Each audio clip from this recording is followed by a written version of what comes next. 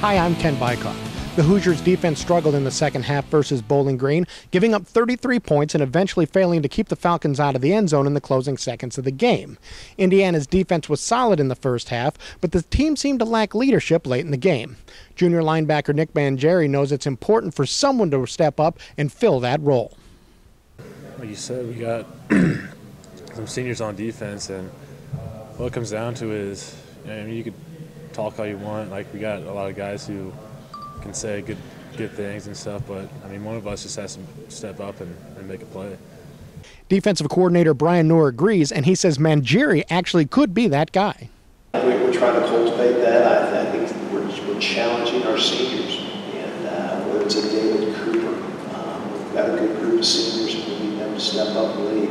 I think a young man like Nick Mangieri made some plays. He's kind of developing into a leader out there. It's a little bit tougher for a guy who you want. He's a linebacker now, but a front guy.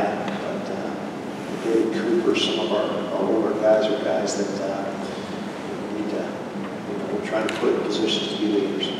IU's defense will next get a chance to show its leadership Saturday at Missouri. Kickoff is scheduled for 4 p.m. on the SEC Network. For Campus Insiders, I'm Ken Bykoff.